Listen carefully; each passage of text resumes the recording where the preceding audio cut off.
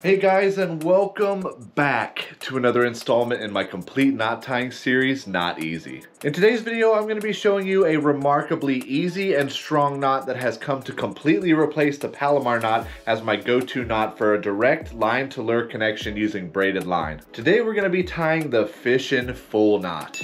And I slept on this knot for the longest time after it was famously beaten out by the Berkeley braid knot in overall strength on the old Knot Wars series on YouTube. But then it was pointed out to me in the comments on my Berkeley braid knot tutorial by the inventor of the fishing full knot himself that the fishing full knot was actually stronger with braided line and with monofilament line. And the incredible strength of this knot was reaffirmed again more recently by Tyler Berger from Bass Fishing HQ, who through scientific testing determined that the fishing full knot is the strongest braid to lure connection knot. We're gonna get right into tying the knot, but before we do, if you guys do enjoy the video today or learn something of value here, I'd appreciate it if you'd like, comment, and subscribe. And now without further ado, let's go to the table.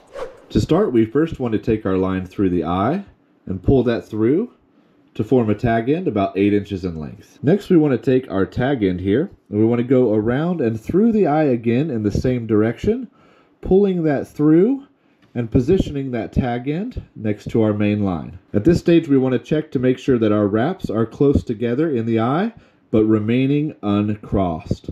Next, we're going to pinch our main line and tag line together right above the eye.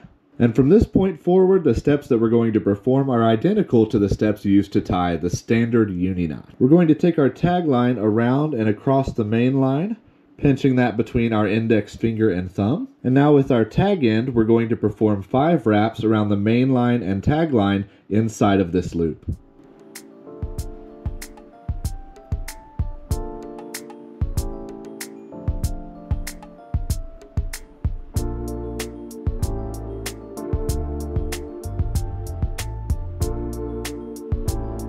Now we're ready to cinch up our loop, but before we do, I'm going to lubricate the entirety of this loop section and all of these wraps.